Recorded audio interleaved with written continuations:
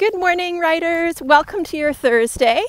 You did a great job of reading chapter 1 of The Outsiders and putting in some actually really great descriptions of the personality traits and the physical traits of the characters. I'm really impressed. So today I'm going to put up chapter 3 so you can start reading chapter 3, as well as we're going to get going on our next assignment. And for this one, you're going to be comparing the Greasers group to the Socks or the Socials, and kind of some different characteristics between the two groups. Some of the information is going to be from chapter 2, so you're going to have to go back. Some of the information you're going to grab from chapter 3. And I'm also going to try posting up kind of like an audio book from YouTube.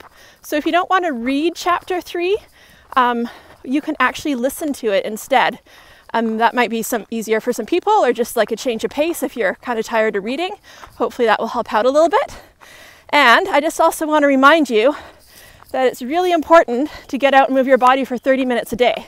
As you can see, I'm out walking right now, getting my 30 minutes in. I've started going for usually a walk or a run every morning for 30 minutes. And honestly, it's helped my back and my neck feel so much better. I was actually getting really sore from sitting in front of the computer all the time. So get out there, move your body for 30 minutes, kind of take it as part of your assignment for today. It really helps. Okay, I'll see you soon. Bye. Have a great day.